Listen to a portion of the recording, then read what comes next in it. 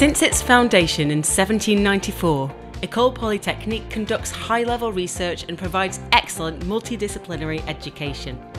Furthermore, the institution has always been committed to exchanging and sharing knowledge and continues to foster an open and international outlook.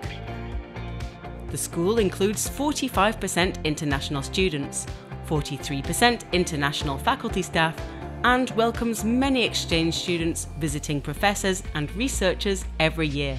We encourage our students and faculty staff to gain international experience during study exchange semesters, internships, or visiting research periods. École Polytechnique also has many ties with excellent higher education institutions in Asia, enabling our community to discover this diverse and rich environment. My name is Nina. I'm a third-year Bachelor student in the Mathematics and Economics major. I'm French and Brazilian. I went to Tokyo for my 5th semester on exchange. The classes were very different from the ones at Polytechnique. I got to take classes outside my major, which I really enjoyed, and I got to meet a lot of people from different nationalities. It was the first time I went to Asia, and I was a bit scared but very excited, and I learned a lot about Japanese habits and culture.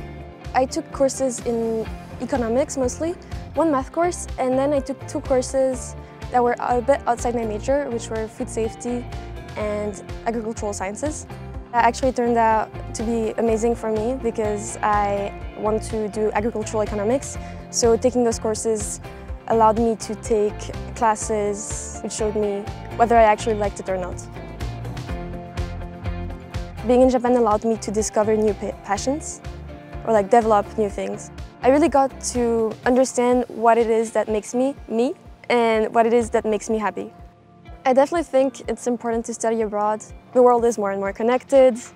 We need to know how to communicate with people of different cultures, of different languages, whether that is by speaking the same languages and having to explain concepts, or even not speaking at all the same language and having to help each other out.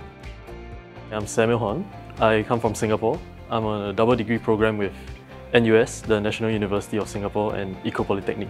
So as part of the double degree program, I am currently studying in École Polytechnique for the 2nd and 3rd year.